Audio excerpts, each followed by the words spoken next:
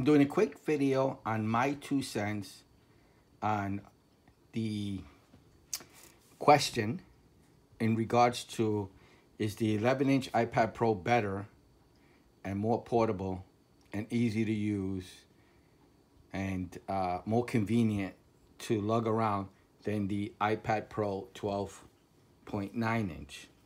So I was listening online, I read a few articles, watched a few videos, and they were able to sway me to try the 11-inch. So I tried the 11-inch, and I have to tell you, I don't like it. I'm going right back to the 12.9-inch. So this is the way I see it, and again, this is totally up to you. That it's your opinion, your choice, you're spending the money, so you decide on what's best for you. But this is maybe if someone relates to what I'm about to say, this will help them. So this video is for those people. So when it comes to the 11-inch, right? I purchased it because I have been using the 12.9-inch, which I love. I take it everywhere with me. I love it. But I heard how much better it would be to have the 11-inch with me over the 12.9-inch. And guess what? Didn't take me long to figure out, yeah, I miss my 12.9-inch. Just the screen itself, it's just so much area to work with. It just makes things a lot easier to see, to touch. The keyboard is bigger. One of the things I noticed right away was that on the 11-inch, the enter key or the return key is a lot smaller than the iPad Pro key. And that was a pain to get used to because I kept hitting this key here instead of hitting the enter key. So I know that's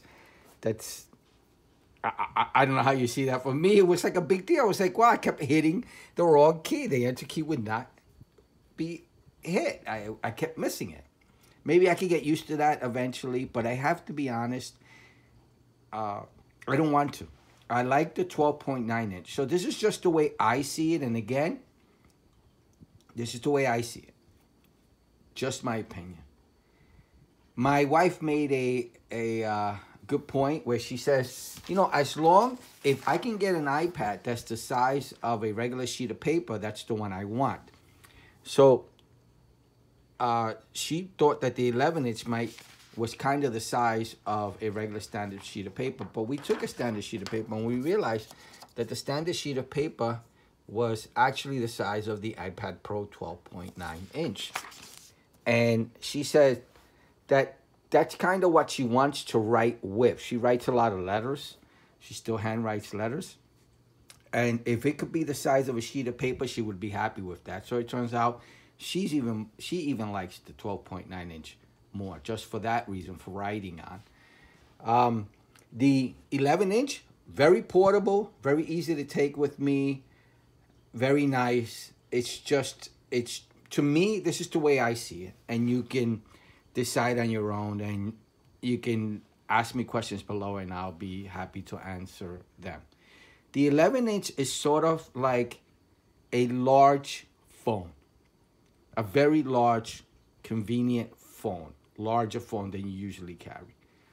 The 12.9-inch, for me, it's like carrying around my 55-inch TV. That's how good the quality is, video, how large it is, how easy it is to work with. It's like carrying my TV in my bag or in my hand. It's just so convenient. It's big enough, but not that big. It's still small enough for me to carry around. Yes, it is heavier, a pound, maybe 2, but that to me, it's not a deciding point. The use experience with the 12.9-inch for me is more pleasant, more easy to use, easier to read, scroll than it was with the 11-inch. So the 11-inch, I'm going right back to my 12.9-inch. So that's my reason. I try to make this as short as possible, sorry if it ran too long. If you have any questions, please feel free to ask them below. So that's my reason for switching back to the 12.9-inch. it's not a large iPhone. It's not even, it's just, it really is, to me, the standard size for tablets. This is a tablet.